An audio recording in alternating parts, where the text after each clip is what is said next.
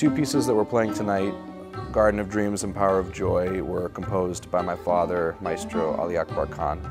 And these pieces were all Indian classical compositions, but with Western instruments as well. These pieces were to be a collaboration, a fusion between those two styles of music.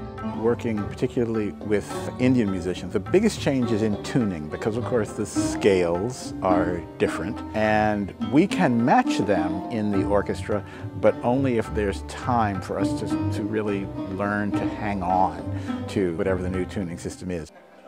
Fortunately, the people who play in Fremont are so interested in learning new things that they will go out of their way to learn these tuning systems so that we can match what the other band is playing. Dan Ryder, who's involved in the Fremont Symphony and performing tonight, he did a lot of the orchestration for that in conjunction with my father and Jayu Tal.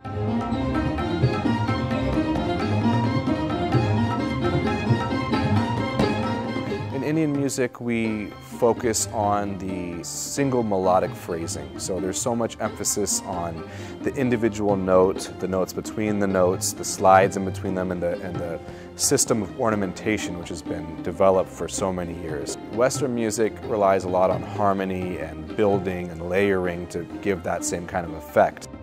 In European music, we do a lot of what we call rubato, that is, the tempo fluctuates, goes a little faster, a little slower, and that's what we're kind of used to. So when you come up with something where you really have to be in the pocket and absolutely precise all the time, that's a challenge.